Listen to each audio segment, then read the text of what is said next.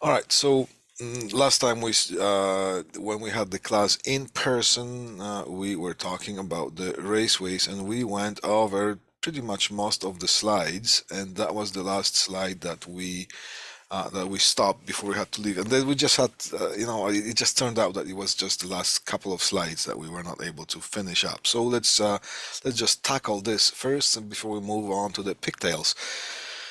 Right, so this is example of a wire way. That was the last slide. So sometimes the wires need to be enclosed in something that's called a wire way. So it's semi-sealed type of enclosed system, as opposed to the cable tray. See that? Just get that little hand here, easier to point with. All right, so this would be the cable tray, and as far as I remember, I told you that this can be actually assembled from a strut material, and strut is just like U-shape kind of well, metal sticks that you can cut and assemble just like Lego, but this would be the Lego for adults or for grown-ups. That you know it takes a little bit more skill than just the Lego blocks, because the Lego blocks are a toy and this is the real thing. All right, so you can assemble that. This looks like an extension ladder or a straight ladder mounted in the ceiling. And if you notice here, can I zoom in? Yeah, it's mounted on, and we'll touch on that too in the later lectures. Right here, see, these are rods, and quite often there could be, well, something that's called a threaded rod. So it's a rod that has a thread all the way through. It's just like a long bolt. And in the hardware store, you can go in there. I think it's actually in the hardware section of most of the hardware stores that you can see something that's called threaded rods, and they have different diameter or cross section, and they have different lengths, but they are sold in, I'm not sure, like 3-4 foot sections, sometimes 5 feet sections, 6 foot sections, and you can cut them to length, because they are threaded all the way through. You can mount one end into an anchor in the ceiling, and you can mount the other end onto this cable tray, and that's how we mount those things. We will talk about what type of anchors we should use and for which type of surfaces and whatnot, but that's how they are mounted. So as you can see, sometimes being an electrician or systems installer or configurer, all right, it sometimes it's more than just connecting the screw terminals and stripping the end of the wires and putting them in those little tiny holes and putting those making those connections tight. Quite often, before you were able to even run any piece of wire, what's involved is assembling the wire way, and in this case it's a cable tray. Sometimes you're going to be required to put in a different raceway, depending on the contract and the situation, and whatever else contributes to the need of one piece of equipment over the other. All right. Okay, so here is an example of a wireway, and the wireway is supposed to hold wires. You see that? Now, this is a quite full wireway. The wireways could be used for electrical wiring. You can put single conductors there, and you can fill them up as long as you don't get more than 70% fill. Does this thing look like more than 70% fill? Well, maybe it does on this picture, but if you see that here, it's not fully to the top. It's not fully filled to the top, so it's here, right? And also these those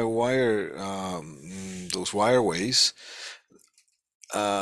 sometimes, quite often, are being used for data cabling as well. Of course, we are not mixing electrical wires with data cabling in the same wireway, but you can have two separate ones, one for the electrical wires and one for the data signal and whatever other type of control wires that you're going to need to run. And if you pursue your career, if you pursue this type of direction as far as your career of money-making ways, either as an electrician or as a data person, you are going to be dealing with having to assemble some of those structures as well. And the more you know how to do it, the more employable you will be. All right. Okay, so that's the wire way. Now, here is, let me just zoom out a little bit. There we go. Here's something that's called a bus bar. See what happens here? The bus bar, it's almost like, well, you see the cable tray looked like as I described, the Lego blocks for grown-ups, right? Well, this is like Lego blocks for grown-ups that did some extra growing. um, so what happens is you get modules of wires that you assemble and put them together to construct a certain type of connection or bunch of connections or multiple connections as you go along. It is way more expensive than running the single conductors in the cable trays. At the end of the day, it does look a little bit neater. So, well, it depends on the situation, it depends on the contract, and depends on a lot of things, which way you can do. Can you go the other way with just running a single conductor? So maybe yes, maybe not. Depending on the contract, as I say. Oh, look, those are also supported by here. See, there's a threaded rod, and here is a strut. See that? This thing here, that little, well, not little, that long piece of metal stick is called a strut. And it has some holes in the mounting holes, so you can cut that to length, and you can also cut the threaded rods to length, and you can do all kinds of construction with that, mounting things on in the ceiling, right? Because everything should be suspended properly. Right? Now, that's one way of using the bus bar. Another way of using the bus bar, is this the last slide? Yes, this is the last slide. So another way of using a bus bar that you're going to encounter quite often is, well, let me call up this picture. I got this thing ready. I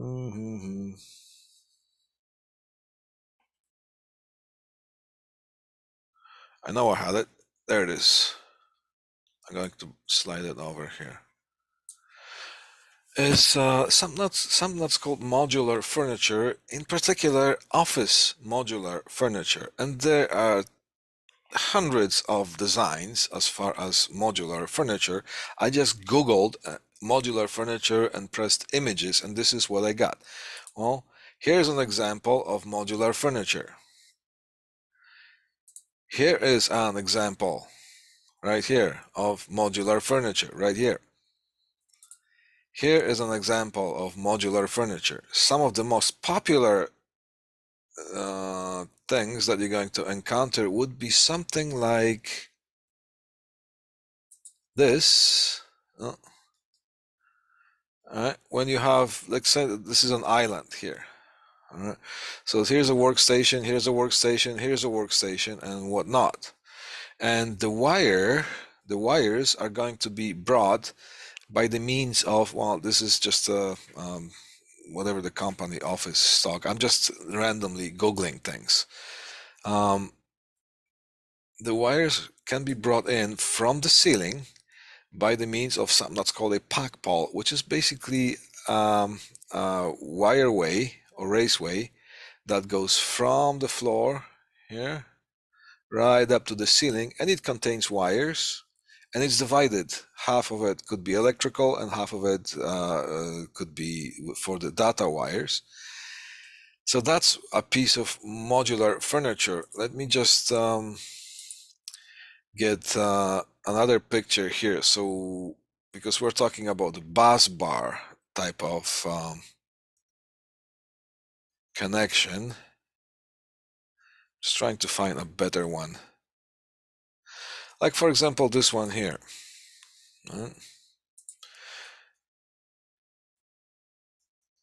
Can we make it bigger? Here.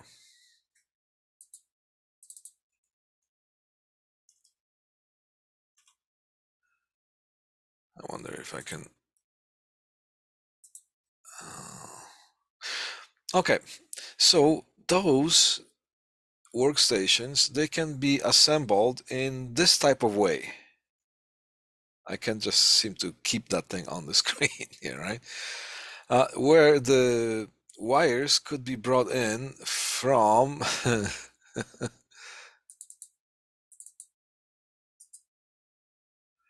Alright, can we do this?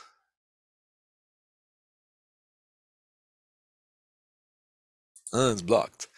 Alright, so the wires can be brought in because that thing, this whole workstation, can be pushed against the wall, so the wires can be brought through the wall, inside the wall, and there could be an opening panel at the back, and they could be connected to the bus bar that most of the time is right here.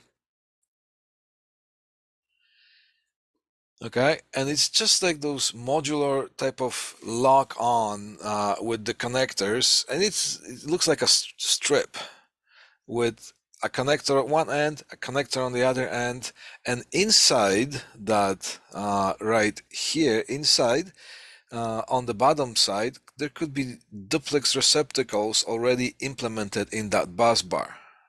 So this could be armed with a bus bar here, and if you put this thing against the wall, you can grab the feed from inside the wall, or you can grab the feed from the pack pole, which is basically a vertical stick that goes from the floor to the ceiling and it has wires in it. Or you can also, if you add more furniture towards like this way here or that way, the bus bar, you can just grab the connector out of here and connect that, snap it on to another connector that goes there. So that's quite often a solution that bus bar is being used in modular furniture as well. So I just gave you two basic examples of how we can use the modular furniture or the bus bar. All right. Okay, so that's it for that's about it for the wireways, for the raceways, all right, that we're going to cover. Now we're going to move on to the pigtails, and this is going to be tricky. Sometimes I'm trying to, because our class is half online and half in person. I wish we had all online or all in person. I prefer all in person. So sometimes I'm trying to shuffle things that some of the classes are better to show in person, but in this case I just couldn't, because I wanted to show some of that stuff in person with the wires and raceways, because I was able to point things in our room as far as raceways. But then again, there are some videos that I needed to play from YouTube, and I'm not able to do this thing right now. So let's, before I talk too much here, let me bring this up.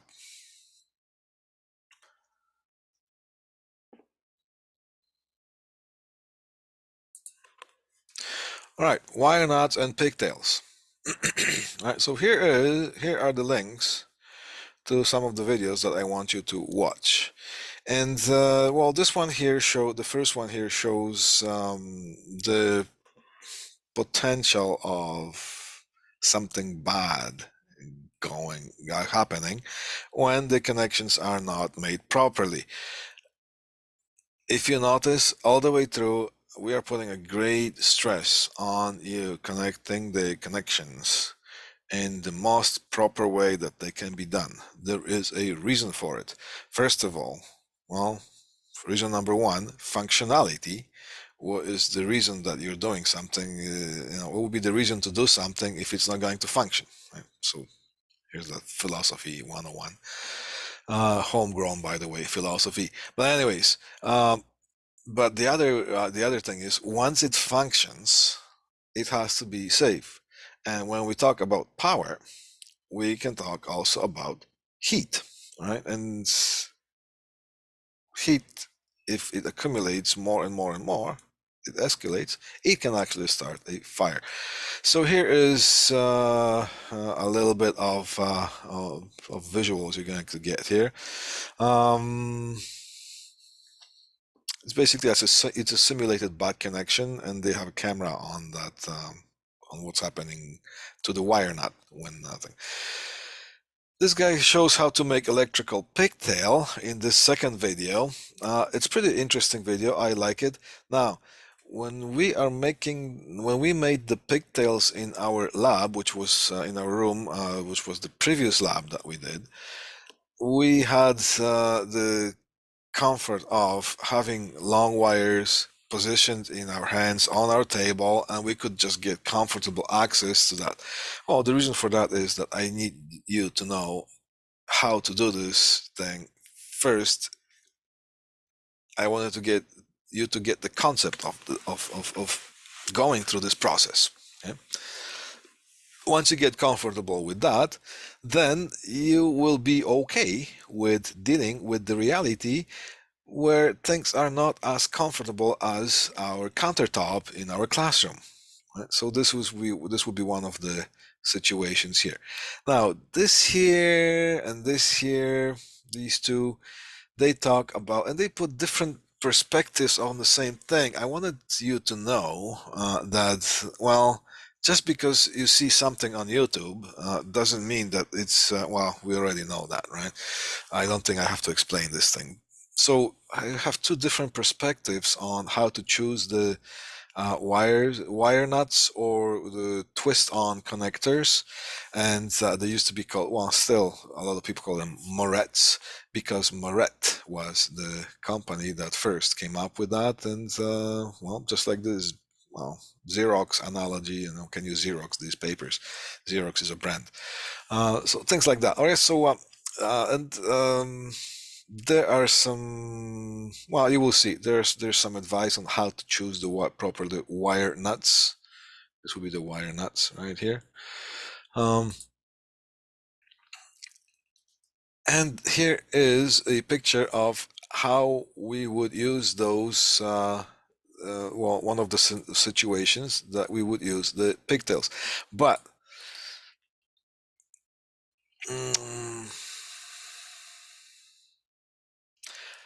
yeah, just watch these videos, and next time we see each other in person, I'm going to go back to those videos and just point little tiny bits, and it's going to probably take about 3 or 4 minutes of me talking there, right? On that, and you're probably going to have some questions, because there are some conflicting statements between this video and this video here, and you will see that. All right, so what do we do? Well, you decide. One of them is well, the question of to pre-twist or not to pre-twist. I think somebody copied that and used that in well, in a play, because you see here it sounds like to be or not to be. So I think Shakespeare got the idea from this here, because there was that forever debate on pre-twist the wires or not to pre-twist the wires, and maybe he heard two electricians talking, and he then copied that idea and wrote the to be or not to be. Anyways, so that's my thing. All right, so what do we mean by pre-twist or not to pre-twist? Remember I showed you that pre-twisting thing before we apply the wire nut. Now, there is forever going a holy war between two camps of electricians, and one of the camps is saying we should pre-twist always, and the other camp is saying no, it's not necessary to pre-twist, blah blah blah blah. All right, so One thing that, and and I was watching all kinds of opinions by and listening to one thing that spoke to me is this here, and I actually drew a little bad picture of it, but here it is. Let's say these are conductors. 1, 2, 3, 4, 5, 6, 7. Now that's a lot of conductors, right? But let's say there's just more than 3, because if you had 3 conductors, you're going to have all 3 touched or grabbed by the thread of this wire nut. But what if we have more than 3? Now this is exaggeration here, but just to give you the visual, if you have more than 3, there's a chance that one of the conductors is not going to be grabbed by the thread of the wire nut, but it's just going to be squished by the other conductors that are surrounding. And these are the ones that are going to make contact with the thread here of the wire nut. So by pre-twisting, you're giving that extra structure to this whole assembly here, and you're making a better connection.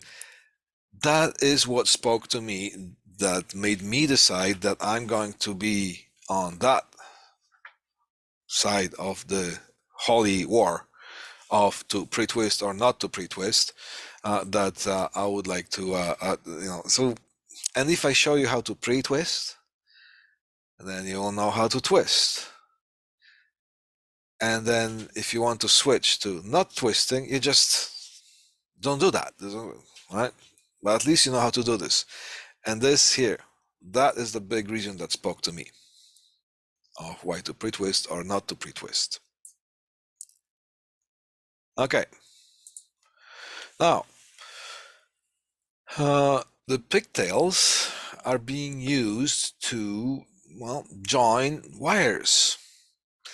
Like, for example, in this case here. Here is a duplex receptacle that needs to be mounted on the junction box that has other wires in it. You're not going to get all these here and twist it into a braid and try to mount it on a screw terminal. That you're not going to do that. You're going to make a pigtail, and out of that you're just going to bring one wire onto the screw terminal of the duplex receptacle. In this case, you're going to make things nice, neat, functional, and safe. Now, sometimes you're going to need to use the pigtails to extend wires, because let's say it's an old existing construction site, and you need to mount the duplex receptacle, and you're going to find out that, well, somebody cut those wires too short, and it's just not enough to make the connection from where the wires are coming out into the box and into here. So what you're going to do is just going to do 1, 2, and you can extend those wires comfortably. So you would make a pigtail that consists of just 2 wires, right? And other reasons you would want to make pigtails would be if you are going to use just a junction box situation. If you're going to have a junction box situation where no device is going to be connected, but the wires would have to be routed in certain way or another. So that would be the 3 scenarios that I could think of. Here, people are getting hung up on what color of the wire nut or what color of the moret is for what size of the wires and all that stuff. I just wanted you to point to one kind of thing that is going on. If you're talking about colors and sizes of the twist-on connectors, what are you talking about? You're talking about colors and the sizes associated with a particular brand that produces those. So another brand might use their own slightly different color code. So I just wouldn't pay attention to the color code of that, because it's not a really color code. It's not something official. It's just different brands are coding or color coding their own product in a certain way. So if you're trying to remember yellow or red or black or blue, that could apply to certain brand when it comes to sizing. So I just wouldn't pay attention to the color that much. If you get those more red types and the orange ones, yeah, okay, they're pretty common ones. But try not to pay attention too much to the colors, and try not to think that you have to know your colors of the reds. And if you don't, oh, whoa, somebody's going to think less of you. No, just know that the colors, okay, I'm going to say, not going to say it the third time. Now, as far as sizes and capacity of those. All right, I just took a picture of the box that we have in class. And it says one size fits all. And here's the same thing in French. Okay. But there's always a but here, and the but here is the asterisk. How can they say one size fits all and there's but, all right? All right, and the but is, look at the chart. Okay. Let's see where the charts are.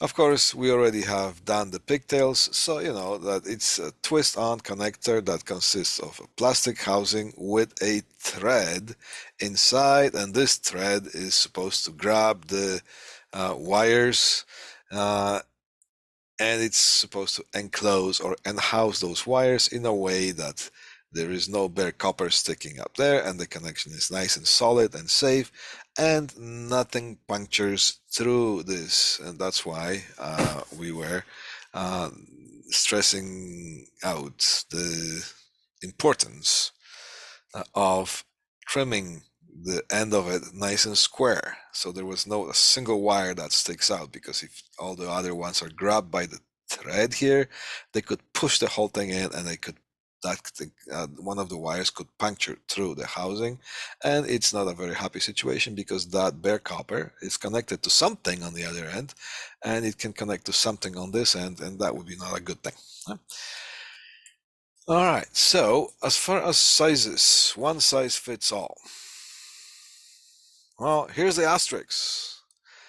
Listed as pressure type wire connector for use on solid and or stranded wire. You're going to notice one thing. I'm going to stop on here for a sec. You're going to notice one thing, that it is relatively comfortable to make a pigtail connection out of conductors that all of them are solid. It's quite comfortable to make a pigtail. We just did that, right? It's also relatively comfortable to make those connections with when all the wires in the bundle are stranded.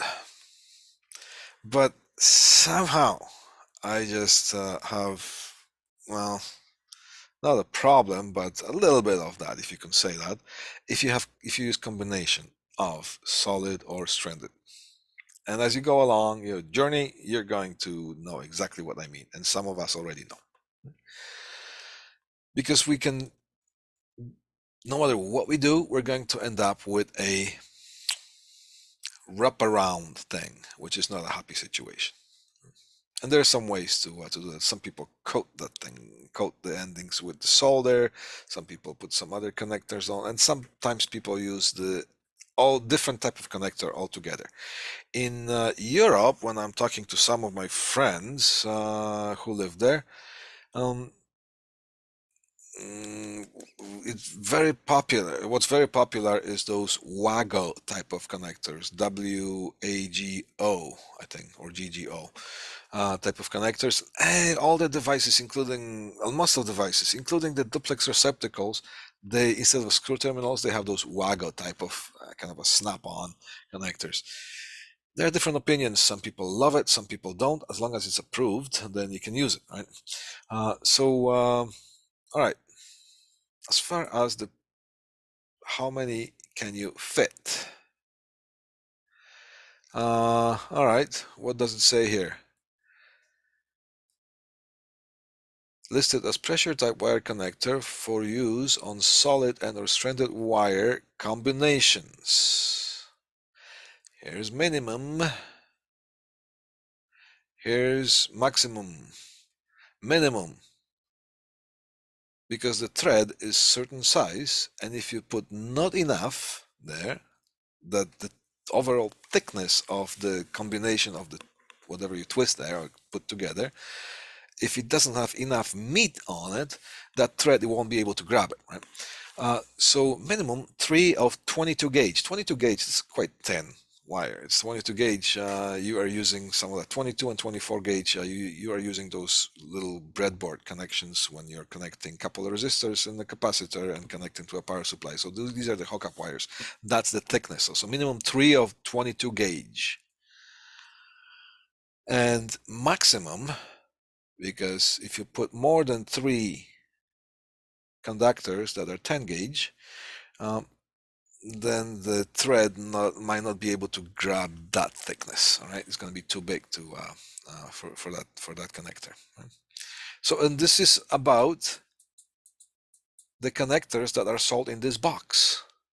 So my point I'm trying to get across is, try not to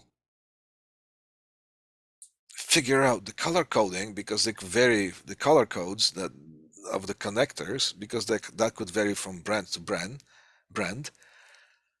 Look at the specifications on the box of the particular connectors that you buy. And I suppose this one includes free knife. I guess if you want to join a poker game after work. All right. All right. So yeah, that would be like if you're making a movie, like a Western movie. Okay, there we go. All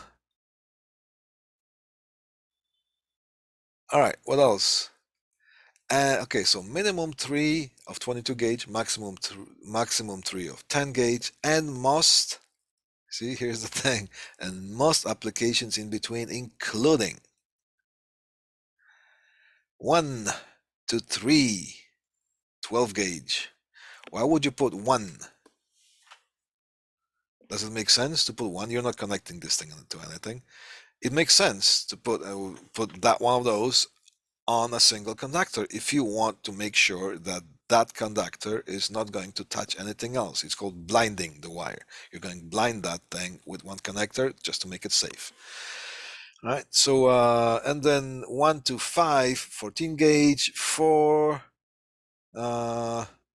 number 14 gauge with 2, see that W, with 2 of 16 gauge, and so on. There's the connection, and here's the same thing in French, right? Because we need that. All right, so this is pretty much as far as the lecture that we're going to have as far as the wire nuts, twist-on connectors, or wire connectors that have to do with the twist-on, right, and with the pigtails. All the rest is in the other video that I have done. So watch that if you really want to review some of that stuff, and if you want to make one of those somewhere in the future, you can go back to the video that I made on how to exactly do it, the practical side of it. And this, I just give you a little bit more background on this, and that's supported also with 4, 6, 2.5, 9. It's about 20-25 minutes of videos, and see if you can have any questions there, or maybe you can make some interesting comments, and we're going to get back to it for about 3 or 4 minutes next time we see each other. All right, so this is as far as the class today, and I'm just going to ask you to enjoy the weekend. Maybe this will be the first time you get a chance to rest after the reading week. Okay, cool. Thank you, Riley. Have a good weekend as well. Yeah, I just told you to have a good weekend, so make sure you do. All right. Okay. Thanks, guys. All right. Bye. Now I have to find the button to press to finish this whole thing. Uh, there we go. Bye.